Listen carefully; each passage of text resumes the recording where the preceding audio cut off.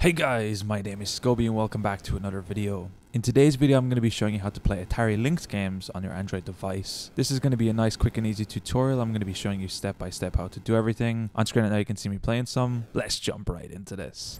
So the first thing you need to do is open up your Play Store, and once your Play Store is opened up, we're going to be searching for and installing two apps. The first of these apps is going to be Retroarch. This is going to be our free emulator that we're going to be using to play Atari Lynx games in today's video. So the first thing you want to do is come to the Play Store and get this installed. When this is installed, we're going to be backing out of here, and then we're going to be searching for and installing a second app.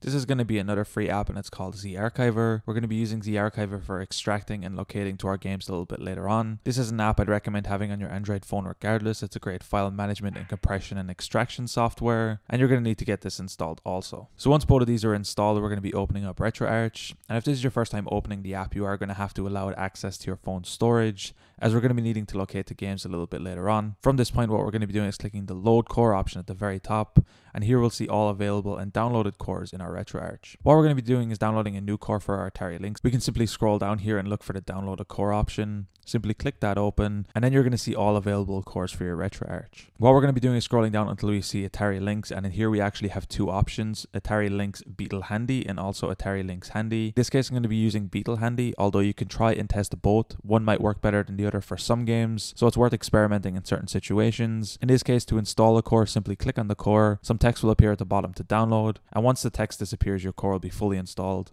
This can depend a little bit on your internet connection, but normally it shouldn't take too long. Once your core is downloaded, we're ready to back out of here. We can simply click the back button on the top left, and then we're ready to talk about our games. Now we're going to be talking about our games using Z Archiver. In this case, I already have my games downloaded in my Atari Lynx folder right here, and you can see I have Battlezone right here at the moment. Now from this point, my game is in a .zip file, and it is possible for Retroarch to read my games in a .zip file. However, if your game comes in a .7z or a .rar format, you will need to extract your games, and that's where Z Archiver is going to come in handy. So what we're going to be doing to extract your games either in a .zip, .rar, or .7zip, simply click on your game once with Z Archiver, and then we'll have here two options, either to extract here, which is going to extract our game in its current location, or extract ...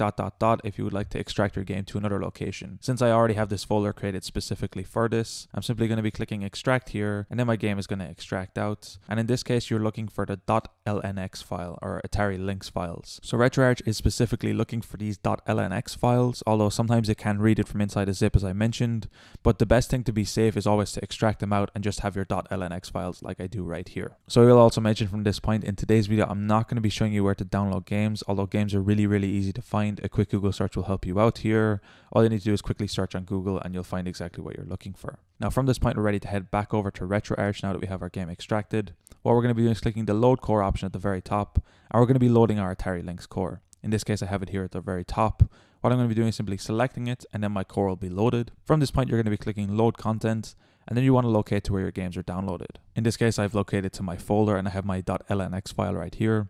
All you need to do is select your .lnx file, and as long as you have your core selected, your game should load up without a problem, and then you'll be playing Atari Lynx games on your Android device. And just like that, my game has loaded. If you do see a problem with one of your cores, I'd recommend trying the other core. In this case, you can either use the Beetle Handy or the Handy as I mentioned in the previous step. All you need to do is go back to your cores, download that core as a second option, and then try your game with both. If one doesn't work, the other may work, and vice versa. In this case, Battlezone worked no problem for me, and you can see on screen right now I'm playing it without any problem. Anyway guys, it's as easy as that to play Atari Lynx games on your Android device. If you guys enjoyed this tutorial, be sure to drop a like. Subscribe if you're new, check out the other videos on the channel. I'm going to be leaving a link down below to my PayPal if you found these videos helpful and you want to support me. Anyway guys, thank you so much for watching. Until next time, as always, keep it saucy. Peace.